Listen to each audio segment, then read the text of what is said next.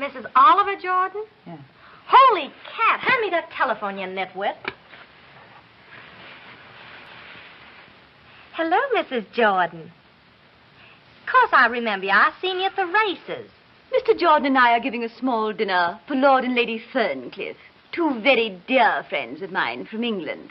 Gee, that sounds swell to me. Well, it's awful nice of you to ask us, Mrs. Jordan. We'll be glad to accept. Well, goodbye.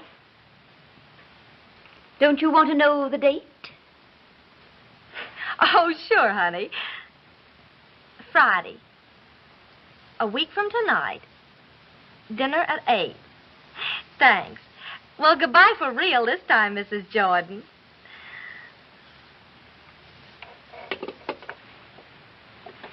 Tina, get my engagement book.